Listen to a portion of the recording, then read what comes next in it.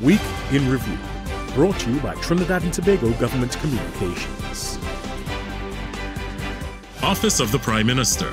ProMan has reiterated its commitment to TNT as they intend to invest $1.1 billion over the next 10 years for major plant maintenance turnarounds at Point Lisas. Dr. the Honorable Keith Rowley, Prime Minister and Minister of Energy and Energy Industries, Stuart Young, met with David Cassidy, Chief Executive Officer of ProMan, and his executive team in Zurich, Switzerland and in Germany.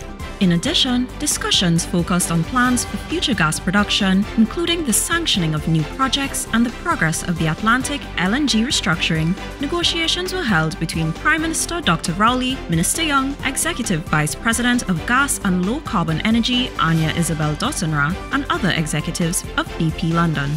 Likewise, Prime Minister Dr. Rowley and Minister Young met with senior Shell executives in the Netherlands to discuss Shell's current and future development projects in Trinidad and Tobago. In Review, brought to you by Trinidad and Tobago Government Communications.